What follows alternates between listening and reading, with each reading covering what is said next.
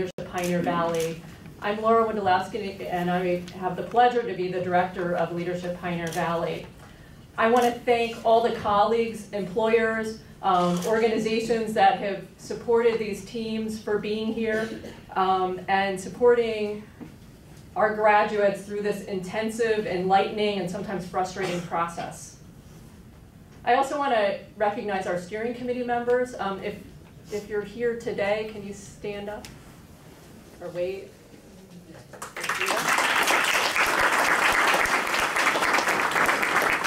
I also want to recognize our chair, David Woods, who has been the beacon and shining light of this organization for the last almost 4 years. David is hiding in the back.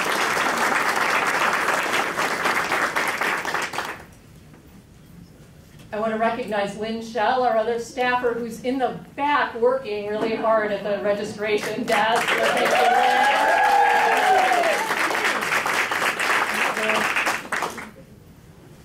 And I also want to recognize our alumni from last year who are here. Can those of you who are here raise your hand, stand up?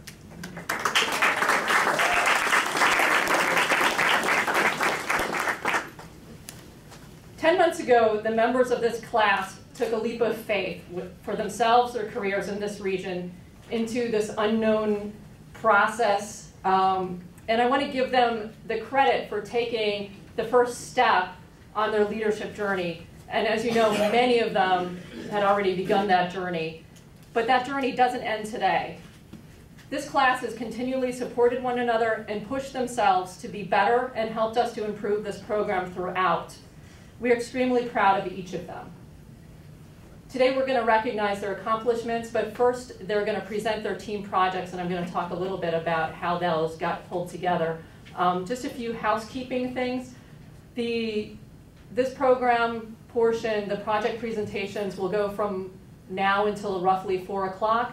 Then we're going to break for a reception, which is going to be out on the patio because it's not going to rain. Okay?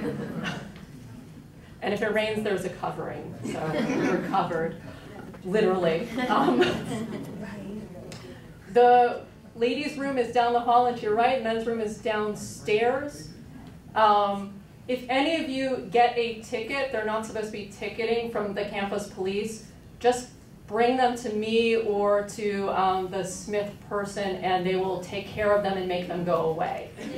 Okay? So I just want to mention that. After the reception, we're going to go downstairs to the downstairs room for the commencement. And at that point, we will be giving out the certificates of graduation for all of our graduates. Oh, and my Starbucks is here.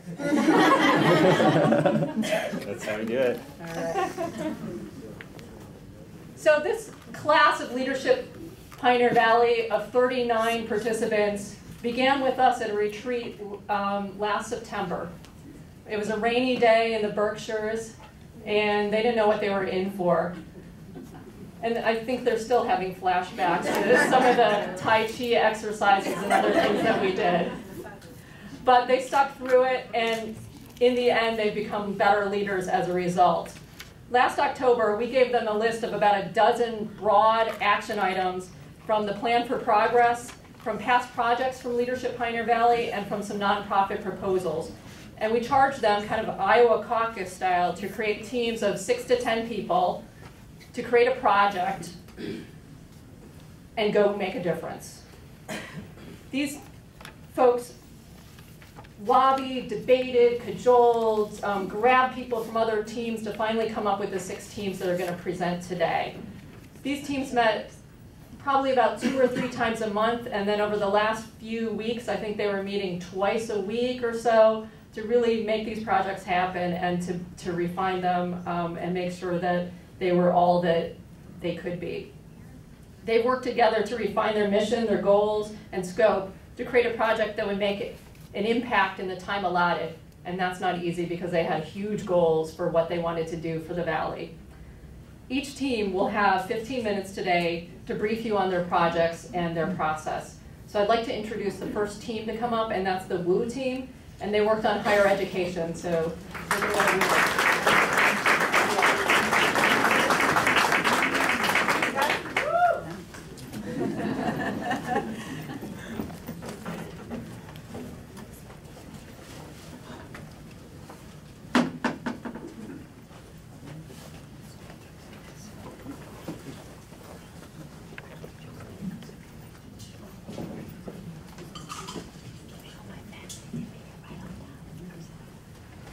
Good afternoon. We are the WOO team. Leadership Pioneer Valley provided the opportunity for 8 intelligent, creative, and powerful women to work together on their shared passion for higher education. We named ourselves WOO from an ancient Asian dialect which translated into doctor or healer. We were women ready to improve the health of our education system. We shared a core belief that all students should have access to higher education. We knew there were roadblocks: the application process, existing resources, or lack of knowing what was available or possible. Many families did not have a personal history with higher education and needed models and mentors to help navigate their way. Our mission became clear: to empower students and families, giving them the necessary tools to find their own path for success in higher education. We identified 3 goals: to help students understand their learning strengths and challenges, to provide simple and clear information, and to form partnerships and collaborations. We envisioned a website called Valley Cabs. You'll find one of these cards on your seat. We felt this would serve as a vehicle for individuals to inspire them to create, achieve, believe, and succeed. Our website would provide helpful information and links to support systems. As an added feature, we included personal stories of struggles and successes to inspire and encourage others to pursue their dreams. Our team divided into 2 groups: one to work on website design, and the second to create the stories through video footage and podcasts. We developed a logo, uncovered resources, built a website, and identified 5 courageous individuals whose stories were heartfelt and motivating. Our team successfully completed all aspects of the project, including raising several thousands of dollars to fund our website, videos, and scholarships. Today, our presentation will include a skit that will introduce you to a high school guidance counselor and the frustrations for students and families, a tour of our website, a sample of one of our stories, awards for our participants, and recognition of our sponsors. Our recurring theme was believe and you can succeed. Now, how does someone find their own path to higher education? Miss Watson, I need to meet with you. Roshonda, what's going on with you? Oh my God, I heard I have to take math over summer school, and I really want to go to college, and I heard that I need Roshonda, stop for a second. Watson. Stop for a second. You know what? Here you go. Here's a book. This will help you to access college. Miss Watson. Yes, baby. That's all I can do for today. So unhelpful. How am I going to find my own way? Come on, girls. Come on, hurry up. Come on, let's go. Come on, we're here because this is important. I don't want to be here. I know, but honey, unfortunately for your future, we got to get this thing popping. And I don't want to do homework.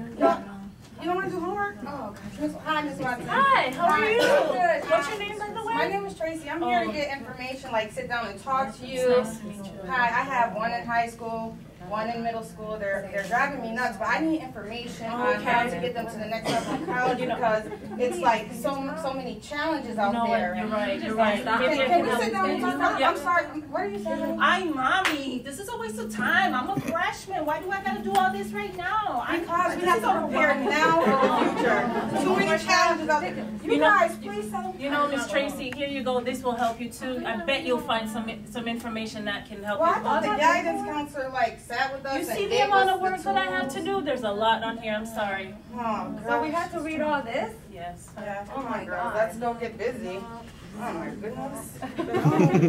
Wait, what's this? Valleycabs.org? Oh, we gotta see. Look that up. How is that gonna help us? Oh, let's go check this out. Better than reading all that. Thank you, ladies. Good afternoon, everyone. My name is Jeannette Gordon, and I am excited to be here to discuss Team Woo's processes, but to highlight the features and intent of our website. Subsequent to accurately identifying the challenges in higher ed throughout our communities, Team Woo needed to depict the final product and processes that would target these said essential issues. Therefore, the initial process entailed vigorous strategic planning. What is our project? Who is our audience? Negotiation regarding final product.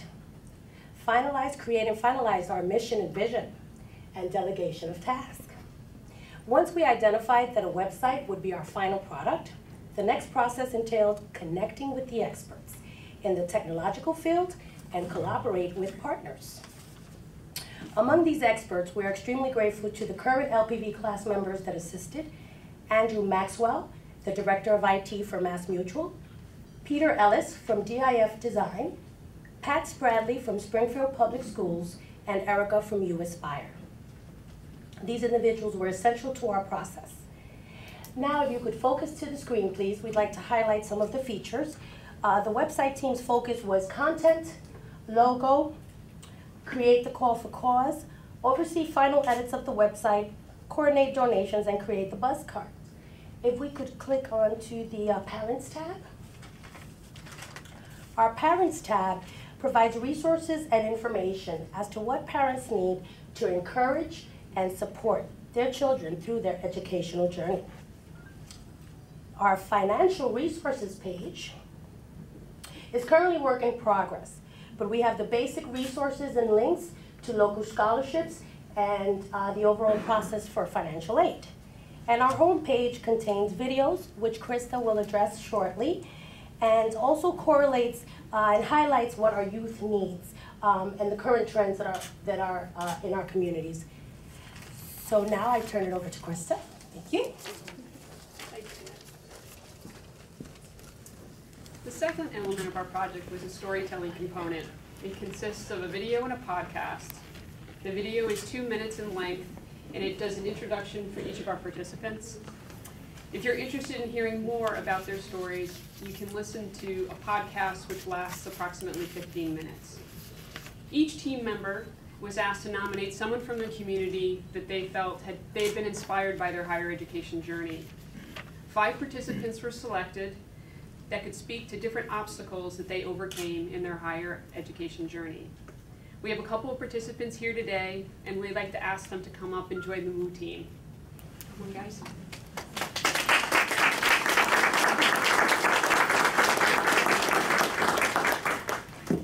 This is Michael Alves, and this is Joseph Harris. Thanks, guys. They really were an integral part of our project. At the end of April, we met for 2 days for a video shoot at the Northampton Community Television, which is a fantastic community resource. We hired On Your Feet Entertainment to help us with the technical aspects of our shoot. The participants, actually, we asked them to select their interviewer, and they met for approximately an hour interview, which was taped. Being present for the interviews was one of the most rewarding experiences for the video team. It was a very emotional and inspiring experience, I think, for all of us. We're deeply grateful for each of the participants for trusting us with their stories. It really meant a lot to us. We would like to share one of those videos with you. This is Luis Santiago's higher education journey.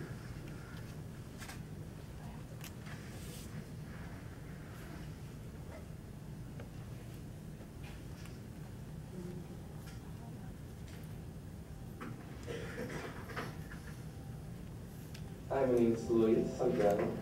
I'm 26 years old. I was raised in between Tracye and Holyoke. In terms of education and kind of promoting education, You know, my mom was always working, and my grandma didn't really know much about school. So unfortunately, growing up, you know, we always got the, you have to go to college, it's important to go to college, but we really didn't, there wasn't any expansion on that. Homework in middle school was a joke, and I was like, no, you know. And I don't think people realize the importance of homework, because as I noticed that when I started doing homework, I started finding class a little easier, because homework was the practice.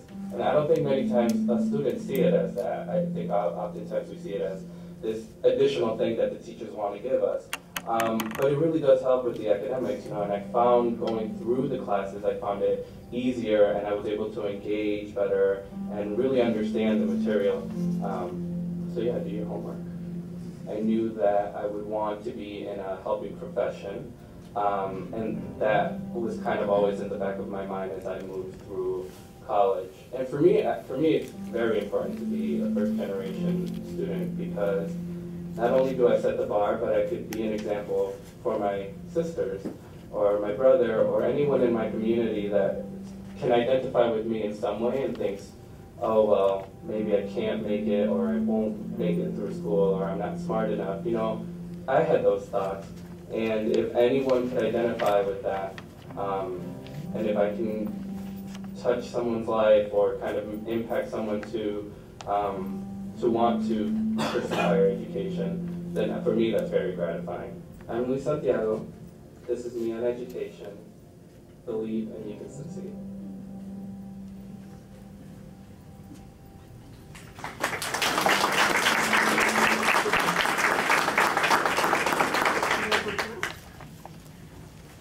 So the third element of our project was a fundraising campaign. We had two goals. The first goal was to raise money to be able to pay for the technical services such as the website and the video production.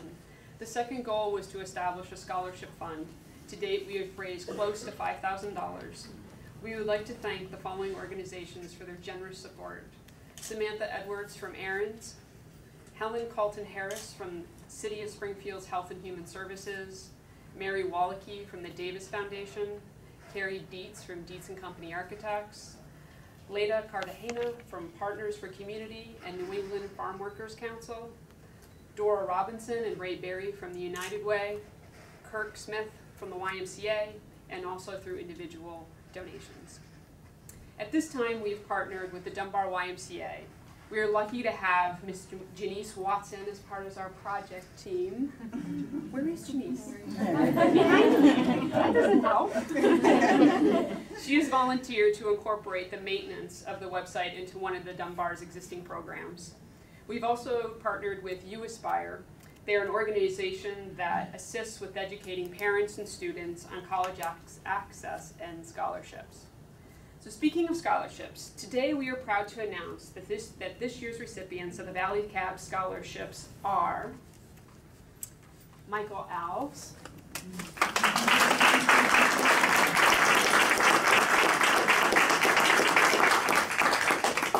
Joseph Harris,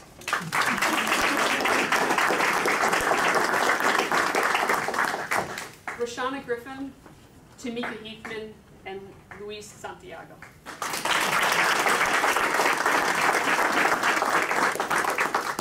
We wanted to honor each of the video participants for their dedication and perseverance through personal, financial, and academic challenges. They have achieved, believed, and succeeded. The WU team would like to thank you for this opportunity to present valleycabs.org to you. We are excited to position ourselves to be the hub of higher education resources and stories in the Pioneer Valley. Please contact Jeannette Gordon from our project team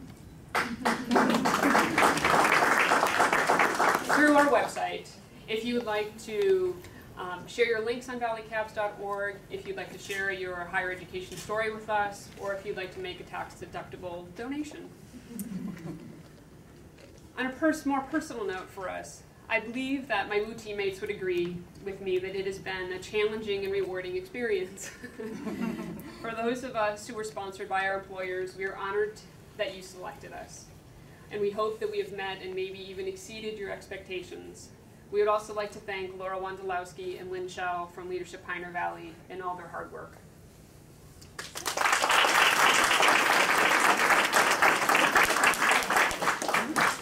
Any questions?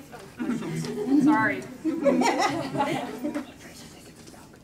Thank you. Whoa.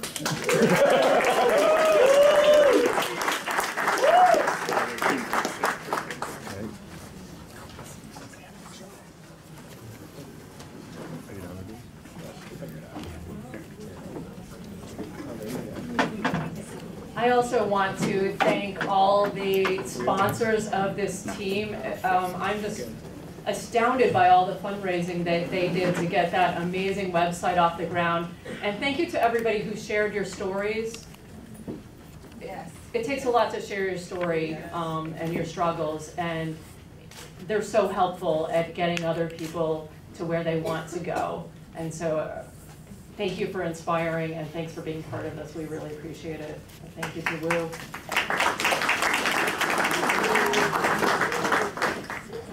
So shifting gears, the next team I'm going to introduce out of are the Titans. The Titans focused on casinos. That something we probably have never heard about in this region. So they wanted to start a regional conversation on casinos. So I'm going to introduce them up and the Titans team.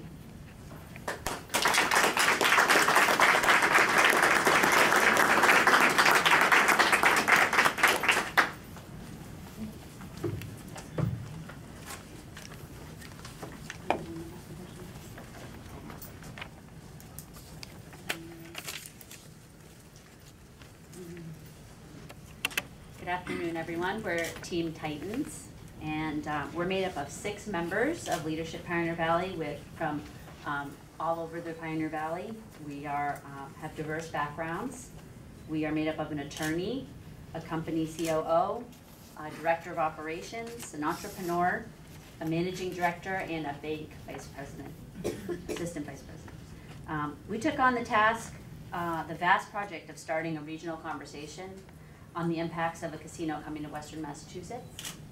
And the project is the first step in a process that will continue to narrow, and as final decisions are made about where the casino will be built. To gather data on how the community felt the issue is being addressed currently, we developed a 15-question survey that went out to hundreds of residents across the Pioneer Valley. We ended up with several hundred completed surveys with interesting results, and our PowerPoint will share some of the results of our survey and our recommendations of next steps. And this is our first slide, and it's going to show where our responses came from based on their hometown. This was the lowest response rate, this is the moderate, and then these towns had the highest response rate at the end, with the 4 highest being Longmeadow, Springfield, Wilbraham, and Northampton, which we thought was interesting. So that's where, so it came from all across the Pioneer Valley. Tony. Good afternoon, everybody. Up next are the results of our online survey that we provided throughout the region. The survey defines specific areas that were targeted: government, nonprofit, private, education, and healthcare. One of the questions we had was people have different opinions about whether a casino should be located in their communities, and as you can see from the results, it's pretty even. There's a strongly in favor to strongly opposed, so we were kind of surprised to see how it was fairly even like that. Next question, do you feel you have a good understanding of the effects a casino might have on your city or town? Believe it or not, a lot of people feel that they do have a good understanding of the casino. However, when you talk to people on the street, sometimes they don't feel so sure about that. This next section here, we conducted some interviews on the street to go along with our survey. I think East Long Meadow as a whole is a pretty close community, and they won't have any negative effects in regards to the casino. Affected that much either way. Yes, I think that it could enhance the travel and tourism in Northampton, Massachusetts. But I have concerns that it could impact the arts in a negative way. I think that the casino will make Longmeadow a more desirable place to live, because I think that Longmeadow attracts the socioeconomic class of people who think that casinos is a fun recreational activity. Some of the bars, businesses in East Meadow might lose out due to the fact any, couple, married couple, anyone who wants to offer drinks, go to the casino, get some free drinks instead of going to the bars and support local businesses. I think it'll still maintain a small community, and I don't feel like, unless the casino was right in the town, I think it's still going to be separate. In the beginning, will make Springfield a more desirable place to live. I'm concerned about the long-term effects. We apologize for that.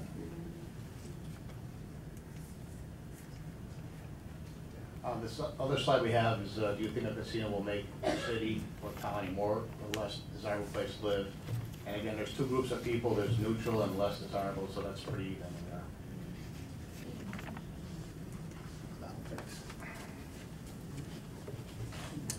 Good afternoon, everyone. My name is Donald Mitchell, and I'll be conducting the next section in this presentation. And hopefully we'll have some luck with our interviews. So, do you feel you have a good understanding of the effects a casino might have on the Pioneer Valley as a whole? So as my colleague said here, we conducted the survey. Most of the folks felt they had a good understanding of the effects a casino might have in their area, in their region. One of the other things that we also looked at, one of the other things is that, no, that's the slide coming up, I'm sorry. Is the slideshow ready? Yep. Yep. Okay. And here's some of the footage from, again, some of the interviews that we conducted.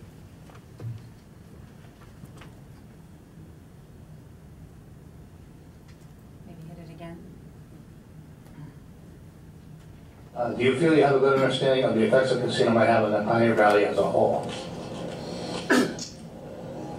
I think that's a difficult question because most of the time what we're hearing about is the specific areas, whether it's going to be West Springfield or Springfield. And I don't think that they've done a good job, anybody's done a good job of how it would affect the valley as a whole. I do feel like I understand the effects that casino on East Meadow. Yes. I think the effects would be adverse. I'm concerned. I think I have a pretty good understanding of the effects the casino might have on both Long Meadow and Northampton. I believe I do. I know that it will bring more, let's say, consumerism to the town. Okay. It will definitely bring up the economy. I have an idea of what some of the different casinos are proposing. So one of the things that I've involved in the chambers of commerce and have heard a few presentations from the casinos, so I have an idea of what they propose to bring to the table. Yes, I feel I do have a good understanding of the effects it has on the Pioneer Valley as a whole. It'll create jobs. Thank you. So one of the other questions that we asked in our survey was, how did you get your information?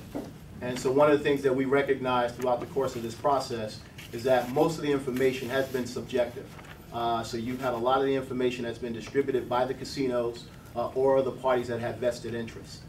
So again, we felt that there was no objective voice that provided an outlet and informed information to residents and participants in the Pioneer Valley. And so I believe this next clip will indicate some of the responses we got from the folks that we interviewed on their information regarding your information regarding casinos.